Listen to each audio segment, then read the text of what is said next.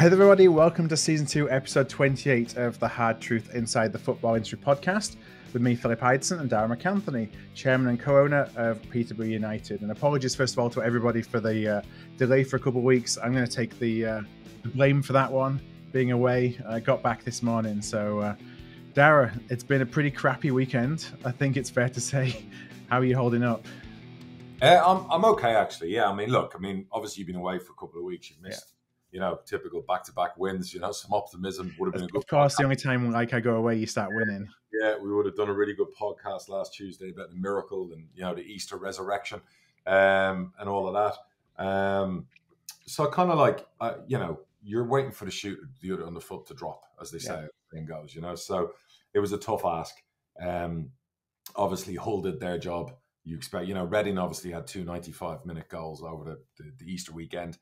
I think if that hadn't happened, you might look have intervened with the Forest game potentially. Mm-hmm. So, because you're talking about 3 points in difference or whatever it would have been. So that would have made it 4 points. Yeah, you'd climbed up, you'd clawed back some points in the last couple of games before that, hadn't you? Yeah, and then Reading just doing that, obviously, after we win right on full time in both games, is what it is. But look, when you put yourself in that situation, that's to be expected. And it was just unsurmountable. And the lads gave it a good go. We played a Forest team that have won 25 points from the last 10 games, which puts the best team in the championship. Fulham are the best, are the champions, will be the champions. But you fancy Forest for the playoffs, And the game on Saturday, a sellout crowd, great atmosphere. Few things happened at the end that were naughty. The stewards had to intervene. I think before the game, we got rid of about 300 Forest fans that somehow used postcodes to get into the grounds, and unfortunately, some still got in. There was a flag incident. I've reached out to the gentleman whose daughter was involved in all of that and was very traumatized by it. So I'm really, really apologetic about that. I'm going to meet her and her dad before the Blackpool game while I'm still here and just apologize directly. And we've got to up our game on that shit, stewards. We can't let that crap go on. The game was a good game. We should have been 1-0 up by half-time. Ricky spun in and took out their defenders and was one-on-one and unfortunately missed a chance. That's okay, he's 19. It was one of them games where we really dug in. We weren't at our best in the final third. We had most of the action in the second half in the final third. Forest got a bit of a scare, I think. So it is what it is. We left it too late. Ultimately, our home form just killed us this season. We've been brilliant for 2 years at home. And it caught up with us this season. Our home forms go into all the other bits and pieces about why we didn't stay in the championship. But being so crap at home definitely hasn't helped, because our home form last year and the year before, brilliant. This year, and even under the new gaffer, home form, I think 1 win and 7 or whatever at home, it just hasn't been good enough. So, yeah, disappointment, obviously very much so at full time, but expected. So probably not as disappointed as, say, that it happened suddenly out of the blue, like 8-9 years ago. What happened? Do you know what I mean? So it was kind of like you could see it coming down the pipe, and then obviously the fun and games start afterwards. Do you know what I mean? Yeah. So now the post-mortem begins, and it didn't take long after full time for you to start getting some pretty nasty tweets. I think it's fair to say. Yeah. Just hand over to Jason and Randy, and time to leave and do it. Oh yeah, tough, I guess, because you spend 15 years slugging your guts out for the club. And obviously this year as well, yes, it hasn't gone well, but it's never been short of effort for me from a time investments issue. I invest a lot of time, as you know. I miss a lot of stuff at home. And I posted on Instagram earlier, my daughter won a volleyball tournament the weekend with her team. And she said to me last week, "You've not been to one of my games this season," because they've always coincided with me going to a posh thing in England or posh, it's just never worked out. And, and you look at that and you go, fuck me almighty, I'm missing that. I'm getting battered by people, who spend all their time with their families. And it's just like, really? My missus said to me this morning, like, I don't know how you do it. I don't know how your mental health is so good, because she's even getting shit sent to her. A couple of kids are on Instagram, they're getting stuff. And I'm just like, ignore it. Don't bite. Don't bite down on it. Let me handle it. I'll put it on my back.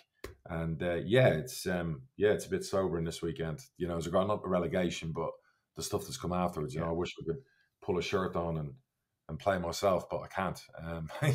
But trust me, a dead leg or a issue with a family pet wouldn't stop me playing. because, you know, that's who I am. That's what I am. And just really, really, difficult. I don't know what else to say about it. You know, you ask away and I'll answer.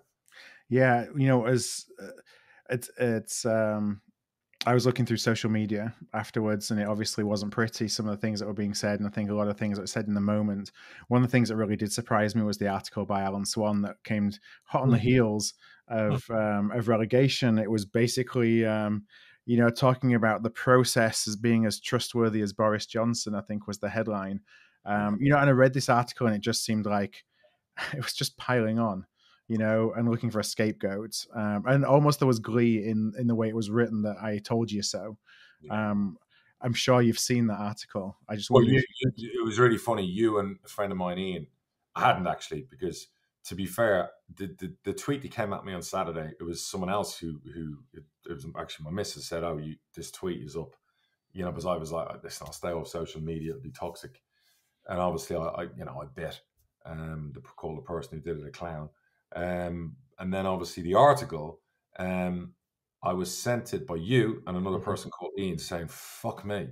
I mean, talk about someone who's written this article probably 3 weeks ago, Right. and with their finger hovering over the press button. Do you know what I mean? Like, I can't wait to send this. The minute they're confirmed as relegated, I could see him there beating off behind his computer screen, just saying, "Hey, the excitement." You know, this is like, I told you so. Fuck you. You know what I mean? And then obviously, you know, taking pot shots at the podcast, which is filled up as fucking newspaper half of the year. You know, and it was very gleeful. What can I say? I for 15 years, I've had a really, really good relationship with the local press. I've always tried to be gracious. I've always tried to be good with my time. I've always tried to give them whatever they've needed. And I would never ban media or press from covering the posh. I'm against all that crap, regardless of what they write about me. That's just the way it is. And Swanee is allowed, you know, write his opinions. You know, that's what the freedom of press is all about. And we live in a day and age now where a lot of that's been stifled and stopped. So the press locally have definitely turned on me this season in a big way. And BBC, if you listen to enough posh games, the commentary, if you listen, I think they have a show on at 6:00 tonight. They've been highlighting little snippets of whether it's Franny Green or Gabby Zaquani, you know, people who've actually needed me and asked for favours at times sometimes, are, you know, digging into it, and it's scapegoat time, I guess. So recruitment. And Alan Swan's done it. And so that's the local press. They've turned. It's taken 15 years, so I suppose it's been a good run.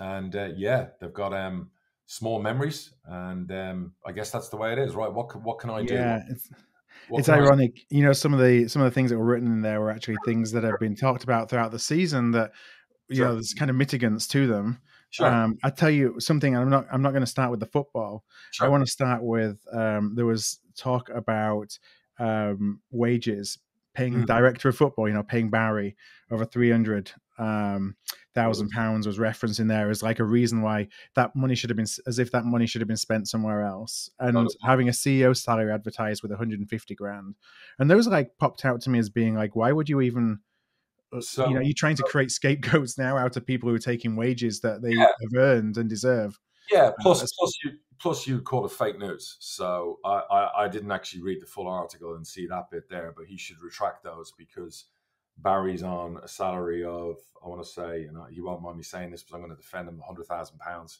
and then he has incentives and bonuses, and he gets a cut when he goes down. So the 300 grand figure is nonsense. You can say he got it from the accounts, but that just doesn't mean Barry. There's other directors of the club who get paid. And then to the CEO, again, if you look at the advert for the job, it was 150 including bonuses, and his basic's a lot less than that. He's probably one of the lowest paid CEOs in the Championship, which has always been the way, because we are fucking Peterborough United, not Manchester United. So to go into that, look, I'm happy to take it all on my shoulders. Leave people like that alone. You're going after nearly an 80-year-old man who works his fucking arse off for the club, and you're going after now a CEO who's brand new through the door. I don't fucking get it.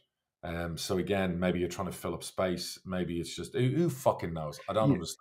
You know what I want to say about salaries like that too is like, this is the real world, and CEO salaries are typically many multiples higher than the numbers that were quoted in the article. And I've seen it all over social media as well, as if, well, if we didn't pay 150 grand, the number that's quoted, then all of a sudden it means that there's more money available for players, or it's taken away from the transfer kitty or something like that.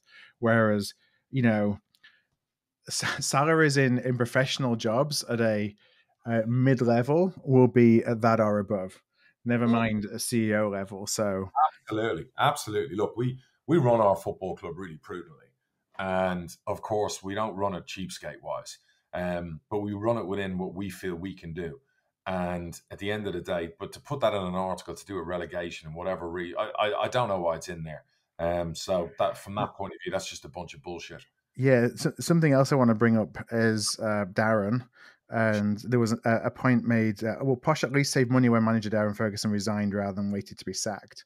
And there's a couple of things related to that. One is, there's all this about, well, Darren, why was he given a 3-year contract, halfway through the season? And as we talked about on the pod, Sure. when it happened, that was actually a promise that was made after promotion. Absolutely. And if people don't like the fact I'm a man of my word and I stick to my promises, well, then, I'm definitely the wrong person for the job. And that was an agreement that was made long before it was signed in October, November. And it was agreed to leave it till then for many different reasons, nothing to do with league form or whatever else. And that is the measure of the man. He did resign without getting paid. And there was never a reason not to fire Darren Ferguson. I've fired enough managers over the time. And the previous 2 times I've paid him when he's got fired. And that's always been the way. I wouldn't have stopped us firing Darren Ferguson. It wasn't a financial decision. And people can look back and go, yes, it was a mistake not to sack him earlier. But I just feel loyalty is short in football, as shown with the local media in Peterborough. That, it's very easy to be disloyal and discard somebody after the terrific work they've done through a pandemic. And I think everyone's forgetting, they all think the relegation is terrible and the worst thing to happen. It's not. The worst thing to happen was the vote that took away our season and the pandemic shutting down our football club and putting us all in peril financially, as well as obviously the older fans and the fans we have. We were at a stage where none of the owners knew how their own business were going to be affected when the world was shut down. We had a football club hemorrhaging money because there was no help and no fans coming into the stadium because of the government and their lack of help. That was the worst point for me. And then to be told the season was over after all the money that had been invested. So this isn't the worst thing to happen by a long shot. And I had a manager who steadied the ship through that and was as loyal as anyone can be, who didn't want to get paid through that pandemic at the start and worked with us to make sure the club was still there when we got going again. So to suddenly discard them 4 months after a fucking promotion would have been the most disgusting thing to ever do running a football club. And I'm glad I didn't do it. So pay the price of a relegation for it, fine, I'll take it on the chin because I felt it was the right thing to do. If you want someone else in charge of your club, and that may happen, who would turn around and treat someone like shit like that and get rid of them 4 months afterwards, after what they did through a pandemic, will more fool you. And if that's how the local media feel and the local press feel, what should have happened, more fool them too. That's my take. What else in the article you didn't? Yeah, I got a couple of other things. One is, and it's kind of on the same vein, I think, is contract extensions. A lot of talk about, did we put too much faith in the League One side when you did the extensions last summer? Okay, so we can pick the bones of it. Were there mistakes made in some of them? Probably. I was loyal. Again, my manager and myself felt it was the right thing to do. It didn't cripple the club. It didn't stop us signing more players. We gave a goalie a contract. He fell out with a manager. He was moved on loan. Didn't stop us going and getting another goalie. The other goalie got injured and missed a large portion of the fucking season, as is the way. Dan Butler, contract extension. One of the top 4 left backs in League One last year. Can play left back, left wing back, and left centre back. We felt key part of the club. 26, a year left. It was only right we protect the asset and give the player security because he's done his job. The younger players, I'm not even going to get into that. Every one of them deserved it. Nathan Thompson, out of contract, had his best season of his life, played all season, was his most durable, and we gave him an extension. And it was the right thing to do. Unfortunately, we've lost him for half of the season, so the durability went. But that's not on Nathan. That's just something that happened. Mark Beavers, he was on very big money in the Championship with a year left. And the way I circumnavigated that to allow more money to make another signing, which was, I think, the Josh Knight signing was, I took Beavers' salary and I cut it to give him an extended contract, which gave me cap space of about 150 grand to be able to go out and make the Josh Knight signing wages-wise. So I was trying to rob Peter to pay Paul and do it in a financially prudent way, not to put the club under any pressure. Who else did I give contract extensions to? Is there anyone else in that's controversial? Yeah, I'm not sure. Yeah, I mean, I felt all the extensions were the right ones at the time. Mm-hmm. Some of those players will help the football club hopefully have a promotion bid next year. It wasn't ransom money they were paid. It was money paid for the right reasons. So, okay, have a go at that. What else in the article? Let's go through it bit by bit. Yeah, the other thing I wanted to bring up, and this is, as I've learned, both observing everything related to, yourself and the podcast, also Ryan at City, and seeing things thrown back in Ryan's face, is it doesn't take much for people to get hold of a statement that you say and then throw that back in your face all the time. Yeah, of course. You put yourself out on social media and you do a podcast, there's going to be stuff there in history that's always going to come back to bite you. You've seen players get banned for stuff they said when they were 12 years old. You go back through people's tweets, you go back through people's comments, and of course you throw it in their face. I understand that. Look, you put yourself out there to be shot down. That's just the way it is when you're in the public eye. I have no problem with people saying, well, I told you so, I told you so, I told you so. Look, everyone wants to argue. Yes, you mentioned the word scapegoat before we came on the podcast. I'm happy to be the scapegoat. No problem at all. That's fine with me. Recruitment wasn't perfect, but it was very good. I'm not apologising for it. It was the best we could do as a football club. I'm not apologising for the relegation. Our fans are wonderful. I said that today in a video. I would never apologise for a relegation. I'm not going to, because at the same time, we'll do our best and we'll try and win a promotion and we'll try and stay in a league like the Championship. We fell short. There's many different mitigating factors for it. Could we have got better players? No, we tried. We couldn't get them. Did we foresee being in a position right now today where I saw a comment earlier about recruitment at left back, just as an example, how poor it was. So we went into the season with Dan Butler. We had two formations we went into the season with. 3 at the back, and which could change to a 4-2-3-1. They were the two formations the manager wanted recruitment towards. We had Dan Butler and we had Harrison Burrows. Dan Butler could play left back, left wing back. Burrows could go to left wing back. So, and then the backup to that was a young gem called Joe Tomlinson, who was brought in. But we were going to put him out on loan for a few months. We couldn't do that due to early injuries. Dan Butler has been the most durable left back in the last 10 years in the Football League. He's averaged 45 to 48 games every season.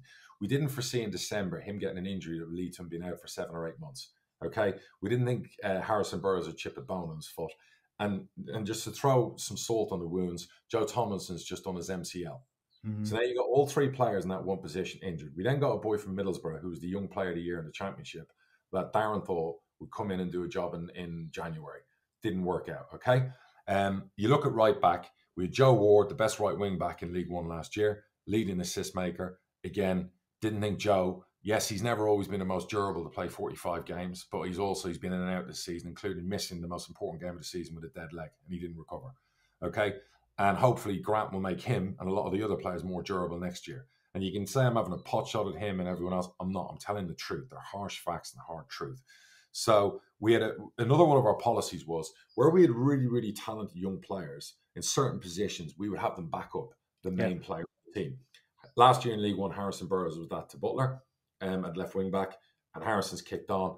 This season, he's got 5 assists, 3 goals, playing left back, left wing back. He's not left back, but he's at the play there. And he's been one of our best players, statistically, our biggest assist maker. 5 assists, 3 goals, just turned 20. That's a phenomenal season for a fucking young player. In the Championship. In the Championship, okay? The other side, we had a young kid called Benji, who was going to be this year's Harrison. He was going to back up Nathan Thompson and Joe Ward, right back, right wing back. Unfortunately, Benji's torn hamstrings in each leg twice this season.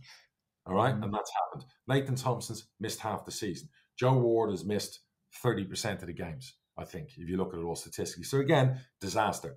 You then got the centre back, and we felt going into the season, with Josh Knight being signed, Ronnie coming to the forefront, you then had Kent, you had Beavers, and you had Thompson who could fill in there. So we felt, okay, we were strong there. We didn't foresee Beavers, who was in the League One Team of the Year last year, ripping his hamstring and missing 4.5 months of the season, and he never got his form back. Because then when he came back, he was in and out. He had another injury then when he was in a pre-match, and then he couldn't come to a game. It was a really important home game a few weeks ago for whatever reason off the pitch. Again, we didn't think those things were going to happen. They did.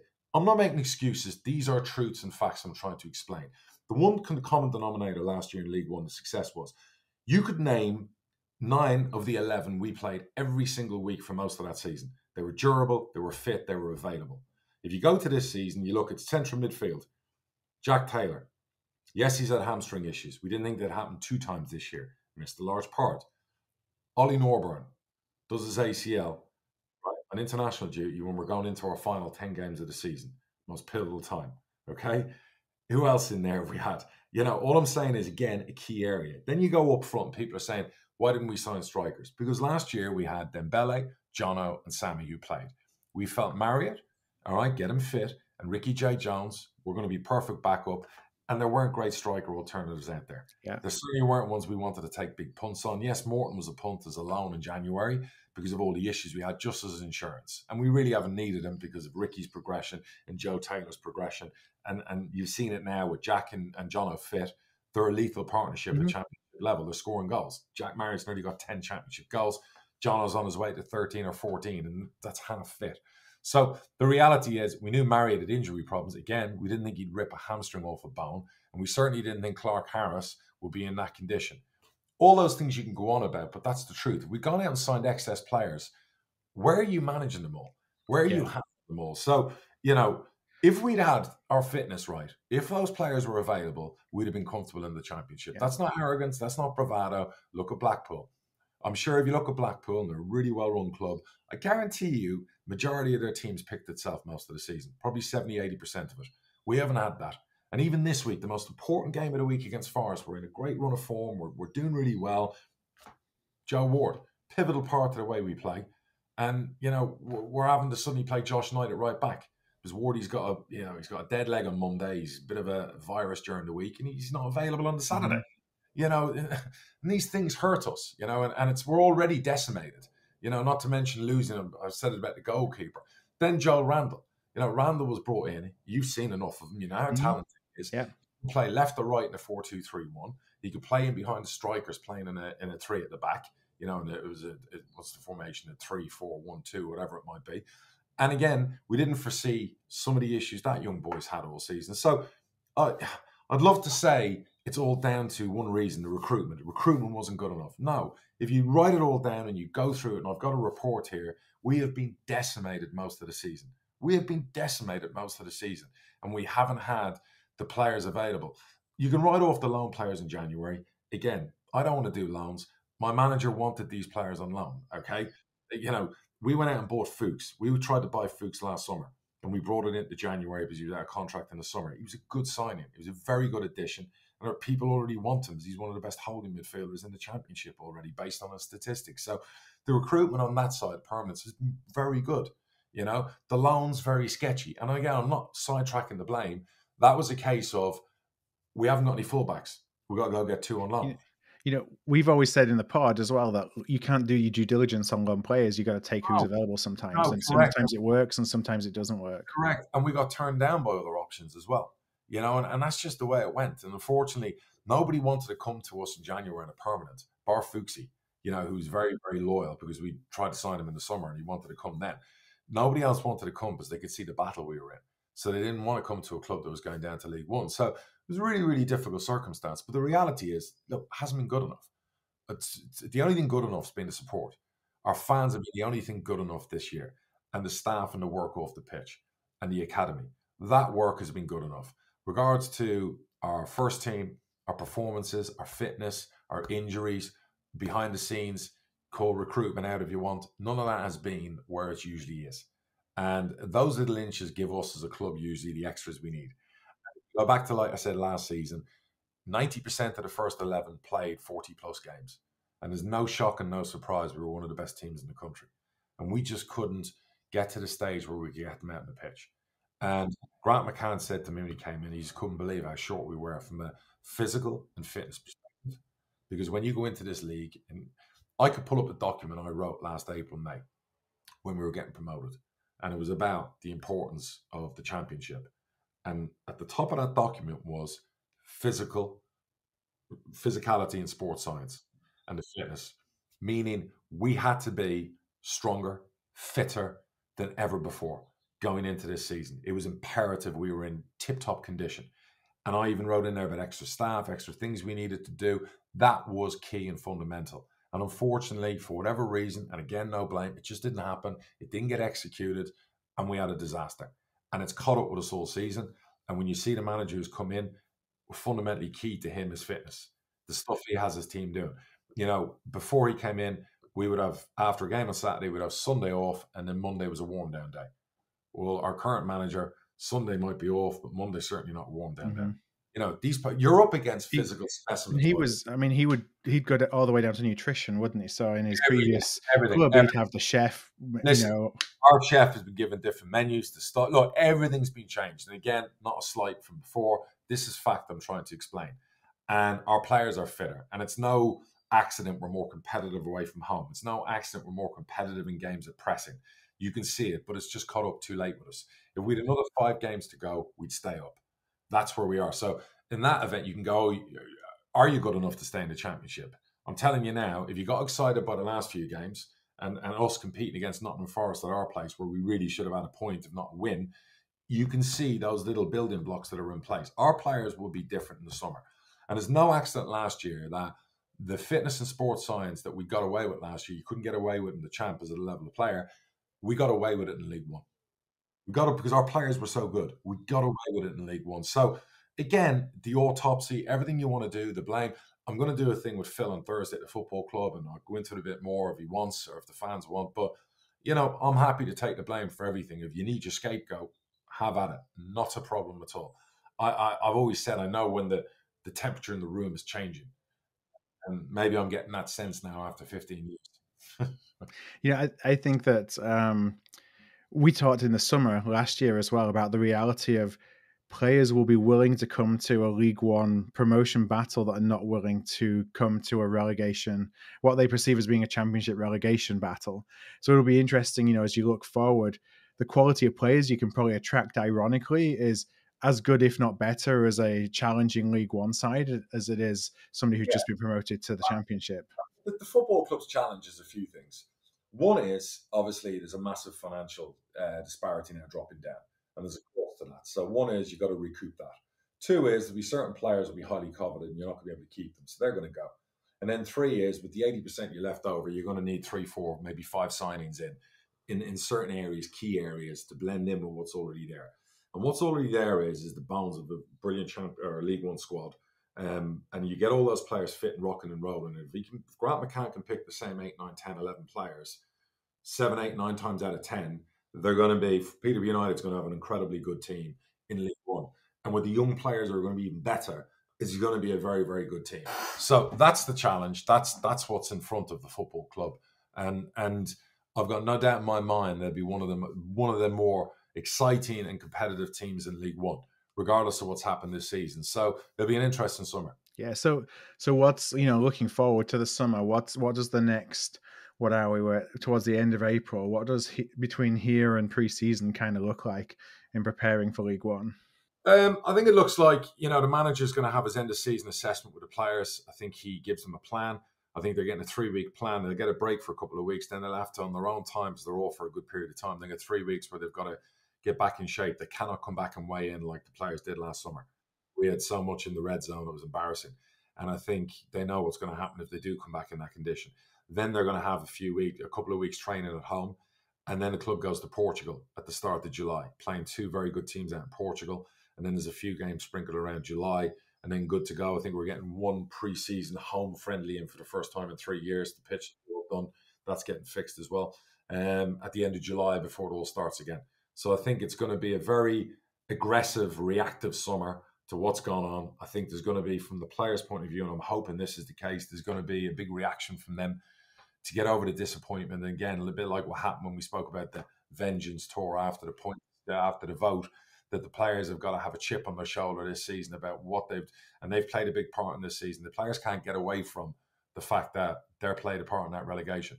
So if they want to make up for the relegation, the quickest way to forget bad news is to produce good news. How do you assess League One? Or what it looks like, as everyone goes on about, my God, you're going to have so many big clubs. I've said throughout my 15 years, every time we've got promoted from League One, we've been up against Leeds, we've been up against Leicester, we've been up against Southampton, we were up against a Brighton team that were unbelievable under Gus Poyet, we were up against Sheffield Wednesday, we were up against, who else was in it? Sunderland, last year, Charlton, all those big clubs, Ipswich, they're always been there. It won't make any difference next year, except you're going to have two other clubs, well, particularly Derby, another monster club going into League One. You're going to have some good teams coming up from League Two. Everyone gets carried away, and I said this during the pandemic when the vote came in the following year. Clubs are big in name. It's always going to come down to who is the better team and who recruits the best. And I use the word recruit before people start laughing and going on about recruiting again. That's going to be key, particularly a club the size of Peterborough United always competing against those clubs. We're also going to have, obviously, the Cambridgeshire Derby for the first time in 20 years. We're going to have Northampton probably back in there. So there's going to be some big gates. There's going to be some big atmospheres. And that's going to be interesting to see. But it'll be a hell of a competitive league as usual. It's like everything else. Only 3 teams get to go up. So, who knows? Who you put your money on? So all I know is that my 15 years, we got out of it, I think, 3 times in 9 years we were in it. Yeah, I certainly know all about big named clubs languishing in lower divisions, and how the name of your club and the number of bums you have on seats means nothing when it comes to the league table. We're going to get on to Bradford now in a second. Is there anything else you want to dissect about the scapegoat here? I'm sure there's lots of people who think I've missed things, and they'll be throwing at us. But throw them out there. I mean, anything in regards to Peterborough United or me. My partners. Throw it out. I want to look forward at this point rather than looking back. And just a comment about the transfer market. Do you see the transfer market unfreezing in the summer? I mean, it's kind of been a strange market we've talked about the last 12 months or so post pandemic. Do you foresee any changes on that front? I think it'll get better. I think it won't be as bad as last year. I think it'll definitely get better. You'd like to think so. I think there are some big clubs that come down. Some big clubs are going to go up. Hopefully, some money will rinse through the Football League. There were a lot of clubs who didn't spend last summer because of the pandemic, and hopefully they're coming out of that side of things now with all full crowds back. So I think it'll be an interesting transfer market. And, and as usual at Peterborough, it'll be interesting in our place because there will be, regardless of the relegation, there will be players that will be highly coveted by Premier League clubs and Championship clubs. So, as usual, you navigate around that and you do what you can. So, but I've got no doubt in my mind that the squad that starts the first game at the start of August, the end of July for Darragh MacAnthony and Peterborough United will be one of the favourites to win the title. Mm-hmm. You kind of alluded to it earlier, about a challenge the club has is to recoup the financial difference between the Championship and League One, and that sales may play a part in that. Do you have any expectation in terms of numbers of players that you think will leave, or are you willing to put any names out there yet that are expressing interest? There are players out of contract will go. There are players who'll be put on the transfer list, and they're the ones that there won't be the manager's plans. Yeah. And then there'll be players that will be sold for big money, which is just the way it's always been at our club. And it's just the way it's going to be this summer. It'll be no different. And then there'll be players that will be bought and brought in. Mm-hmm. Because the club's always financially bought players. That will never, well, hopefully it won't change even when I'm gone. Maybe it will. Yeah. So, well, that's always been your philosophy. And actually that brings an interesting question, because you've always paid money. And then you're seeing comments about, well, this £1 million price tag, does it put too much pressure on the players and things like that? Like, it's used as an excuse, isn't it? It's used as like a... There isn't one player I paid a fee for that I regret this year. Not one. Some people that go, you're mad. I go, Josh Knight, been one of our best players since January. 2 Championship clubs already won him. Who else did I buy in there? Joe Tomlinson, outstanding at Swindon until his injury, will be a phenomenal player for us next year. 100 grand. Poku, 250 grand. People can see that already. 20 years old, money well spent. Randall will turn out to be an absolute bargain. Grant McCann said that to me during the week. You can't believe how good he is now. He's seen him in training. We feel we've got to the bottom of his issues, and we think him settling down and whatever else, he'll be a revelation in League One. So, who else do we pay money for? Yando Fuchs, 150 grand. You tell me one of those players that was bad recruit. Not one of them. They're all going to be good players for the club, and they're going to be assets that will accrue very good transfer income in the future. No doubt in my mind whatsoever. All right. Well, I'll leave the post-mortem there for 1 week at least.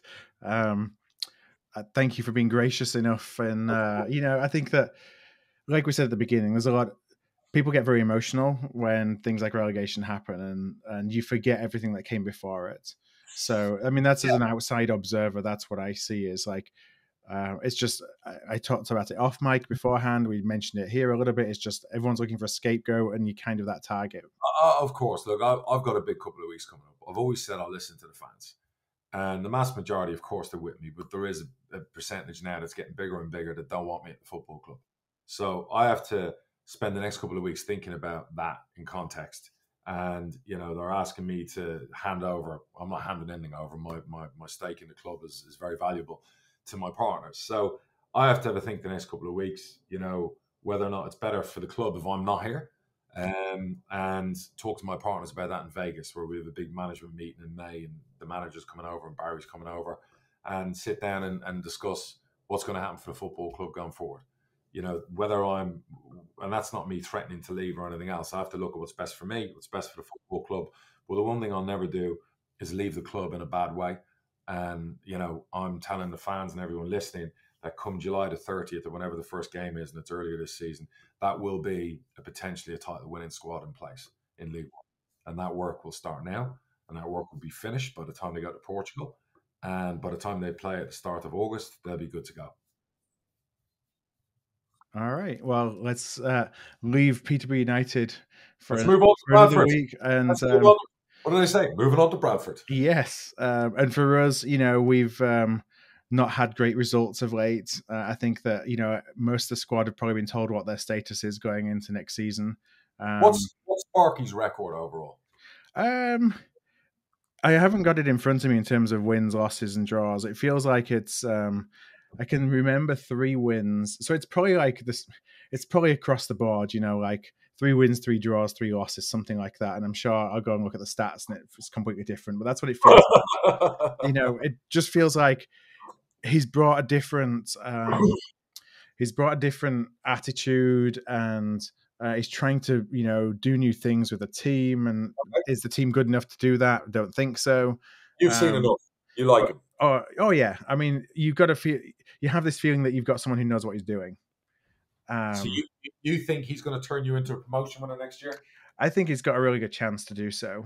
As is always the case, it's all about recruitment, and I think on our side, a lot of it's going to be about loans. How can he recruit using his contacts higher up the league from a loan perspective?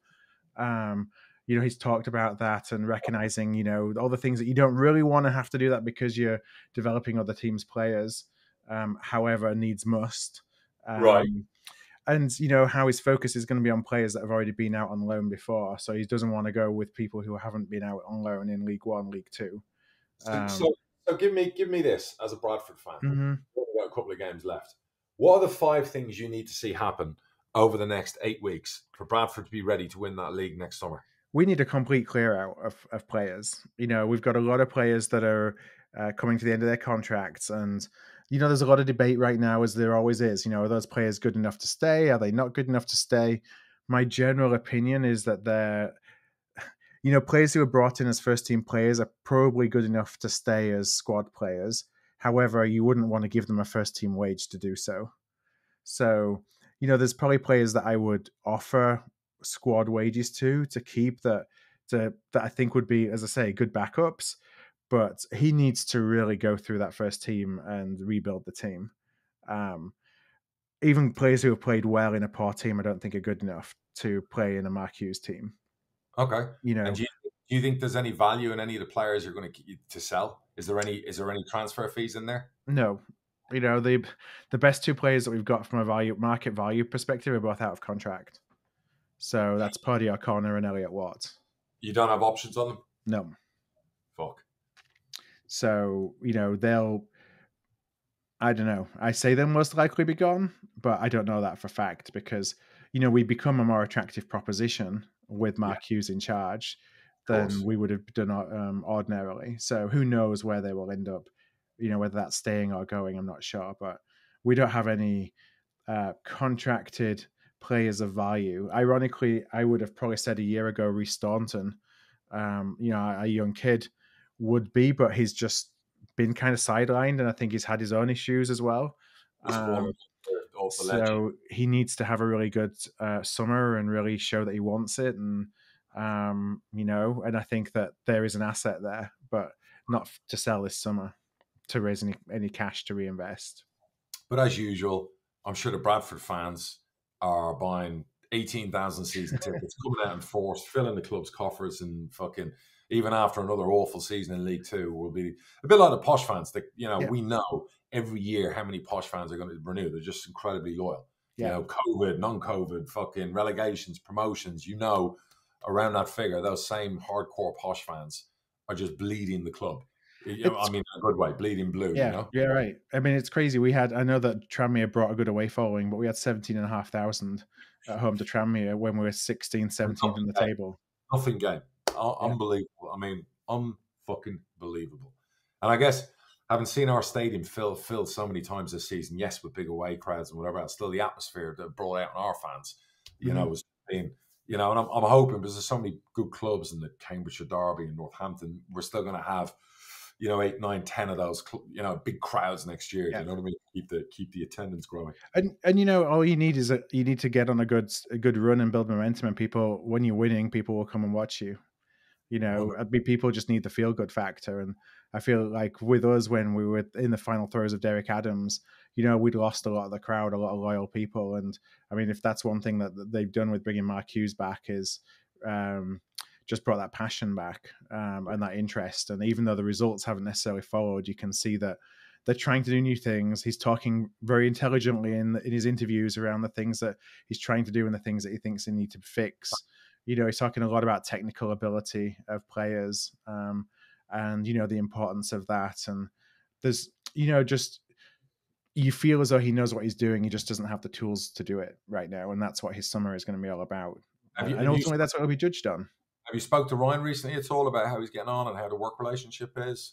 As far as I know, things are going really well. You know, Mark has, you know, he just wants to get his head down and work. Which is, you know, how he's kind of approached it. It sounds like, you know, from the conversations I've had, he just doesn't like he doesn't need all the big like commotion and kerfuffle and all that stuff. It's like, okay, I want to get to work, you know, and there's a job to be done. And that's been his philosophy so far. Fair play. So there was no Bradford or Peterborough players in the teams of the year last night, was there, in the football awards? Yeah, probably some former posh players and former Bradford players. There was, as is always the way. There was. I was thinking, like, Matty Stevens, I think, was in the League Two team. Yeah, he was. He just did his ACL, didn't he? God bless him. Yeah, he's ACL. Otherwise, he would have won the Golden Boot, and would have been another Golden Boot in there. Mo Ice got a bad injury for MK Dons. He was having a good season for them. Obviously, Ivan's flying for Brentford. And so, you know, the goals live on, even when they leave the club, you know. It just shows that recruitment with some of these players. You know, and it's interesting. So one of our old players, Tim Dieng, got in the League Two. I saw that, yeah. Yeah, excellent. Team of the year. And, you know, he went down with Southend last year. And I think sometimes we have this, like, again, superiority complex of, oh, you know, we're too big for a club, for a player like that. Well, no, we're not really. You know, you see that he's did really well for Exeter this year. Absolutely. Because we were poo-pooing him, or certain, you know, fragments of the support were poo-pooing the idea of him coming on board during the summer because it was mooted. He's obviously done very well for himself, you know, this year. Players can surprise you, you know, and I guess, again, it comes down to sometimes when players are young, you know, they have that sticky period and they're not great, but they come again.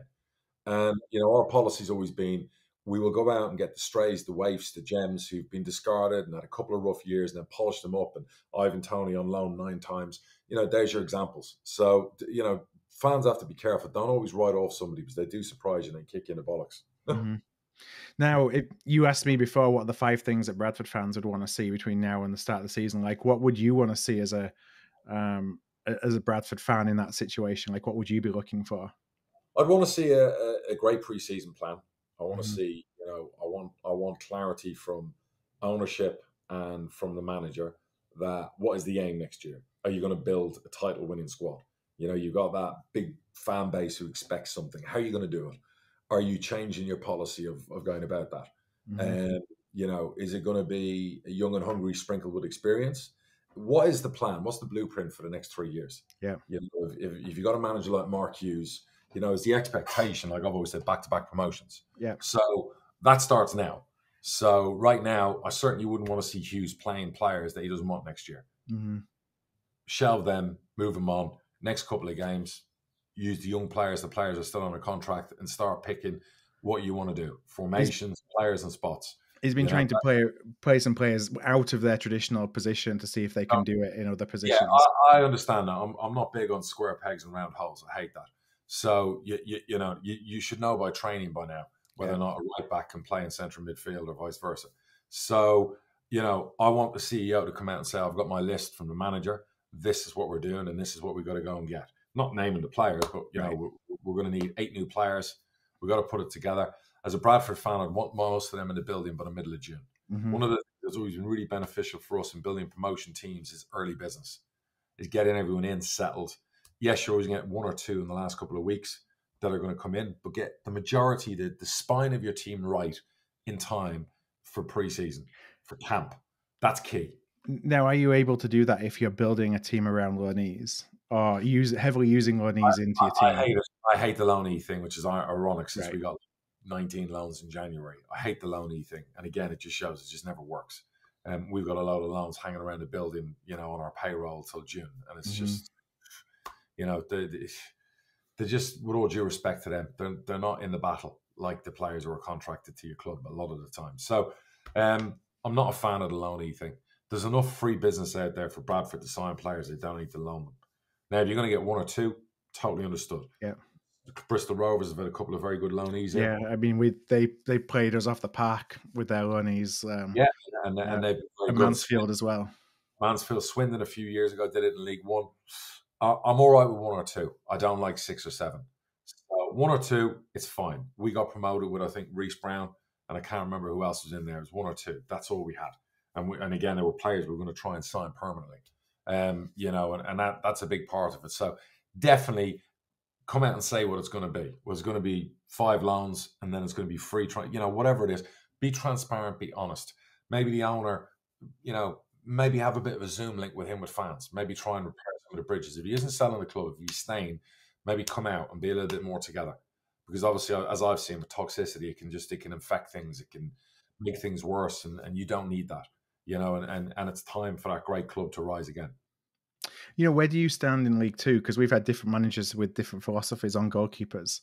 Do you put your money into the best goalkeeper you can buy, or do you go and find a loanee who's going to do a job and they may not be the best, but maybe I'm going to put my budget somewhere else? Yeah, I think without being disrespectful to goalies, it's the one area you can be cheap in a team if you get loans in. And there's been enough loans the last few years who've won Golden Gloves and whatever else playing in League Two and League One. And I don't think you could have an issue going out and allocating £700 a week for a Premier League youngster to come in, capable of doing the job. If the rest of your team's built well and you get a good young goalie and who can play with his feet or the way you want to play, you shouldn't have an issue there. At the end of the day, but a big part of your budget really should. Having learned the champ, it's the other way. You need a really good goalie in the champ. So, and I've definitely learned that lesson that, in the championship, you need a really, really good goalie. And it's not an area that you could, unless you've got a really good relationship with a Man United, a Liverpool, or whatever, where you're getting a big favour. And then you can get an extraordinary goalie on loan. But I think, in League Two, you can get away with a cheapy loanee to allow your budget to go to defence and midfield or attack, or on that 20 season goal scorer that you need. And Bradford haven't had for a long time. No, hopefully part of maybe we may end up be rolling Mark Hughes out to be our 20-goal striker. Sorry, 20-goal a season striker at this rate. But we've missed a goal scorer for a long time. Hence I think where we are. Yeah, you're talking about your top scorers. Your top scorers still got a lot more goals than our top scorers do. And that's in the relegation side. Therein lies the problem. Mm-hmm. Therein lies the issue.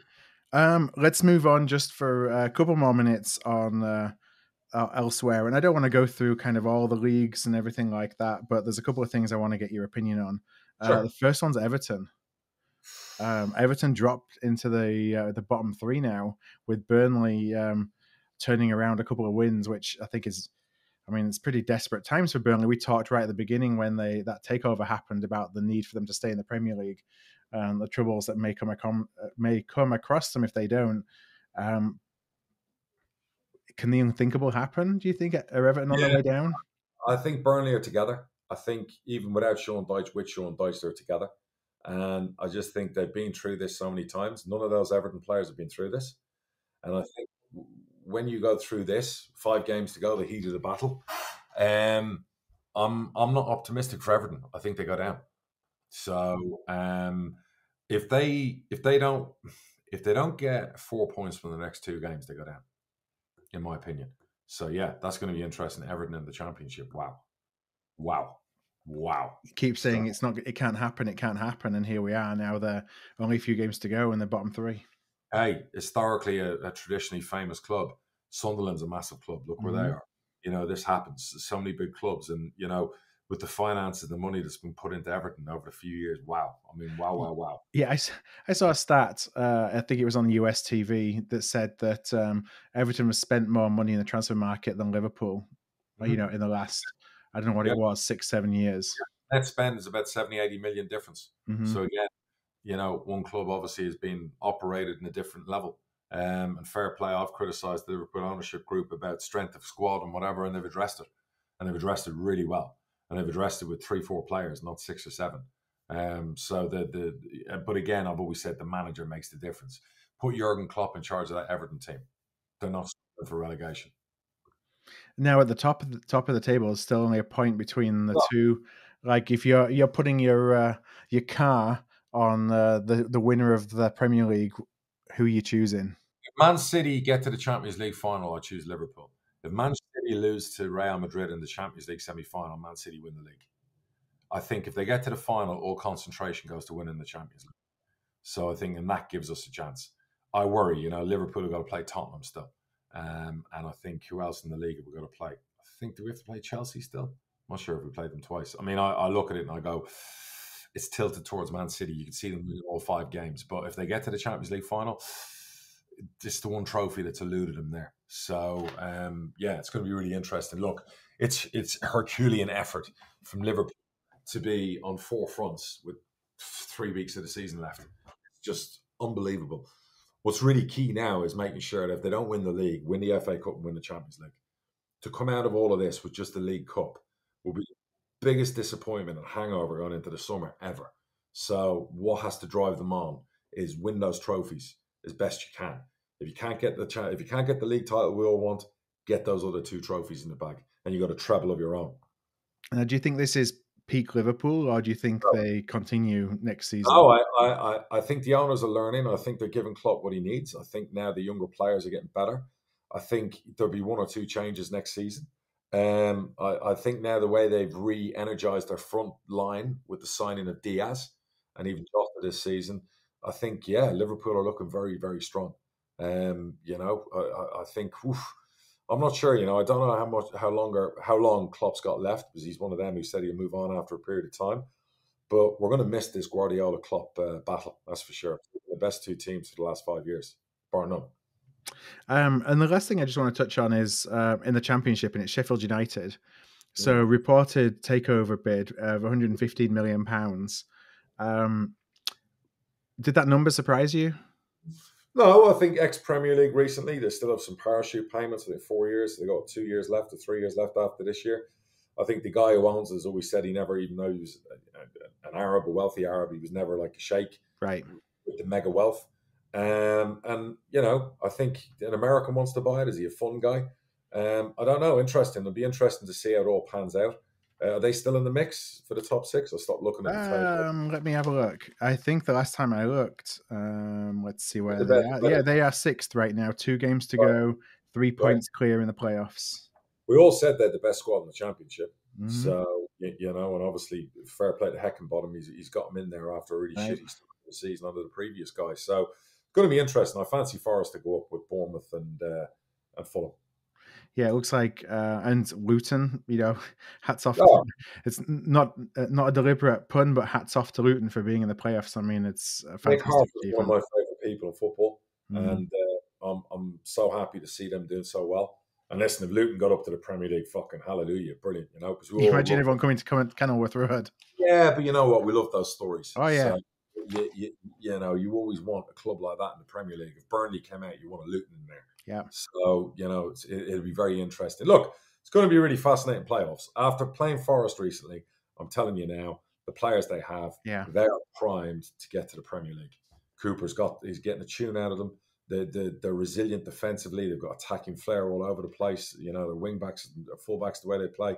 You know, I really, really fancy Nottingham Forest. So I'll be amazed if they, and Huddersfield obviously are again, you know, surpassing all the odds. And I mean, they were one of the favourites for relegation. Yeah, no, but everyone forgets they were in the Premier League 2 years ago.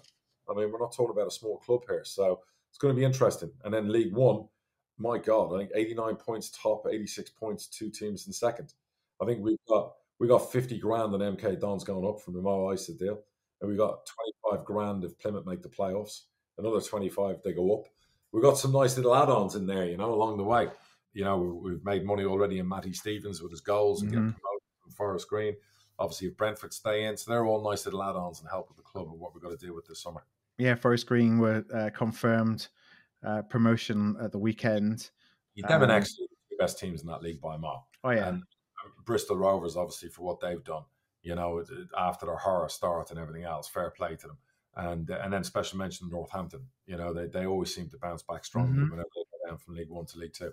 It kind of drives me crazy how whenever we get relegated to League Two, it takes us 5-6 years to get back. And you see all these other teams coming down and bouncing back up again. And you're just wondering, like, what are they doing different? Yeah, no, 100%. But yeah, Northampton have cracked the code. So they you know, it's going to be interesting. And then the playoffs. So it'll be an interesting end to the season. I'll be watching with one eye. I'm not really bothered, but I'll be still watching. Well, let's call that a day for the pod this week. I think we haven't talked about the rest of the season, but maybe a couple of weeks' time we can do another one that kind of wraps up where we are at that point. Let's do an end of season one, and we can call this part of H is This, and we call this the End Is Nigh. You know? Yes. So, yeah, you know, for the podcast. So thank you to the listeners. Apologies for being a little bit sporadic when we've come out with the different episodes, and you know, we'll speak to you in a couple of weeks when the season's all done and dusted. Yeah. All right. Well, thanks a lot, everybody, for joining us. Thank you, Darragh, as ever, and we'll talk to you, everybody, again soon. Take care.